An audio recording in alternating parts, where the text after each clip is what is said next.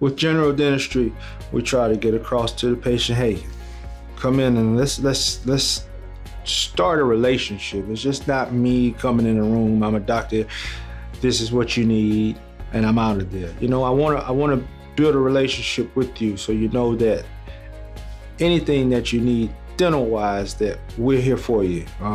Even if it's just a simple cleaning, because we have a vast majority of patients that don't need anything done. But it's important to come in and get that checkup every 6 months to get your teeth cleaned and make sure there's nothing going on.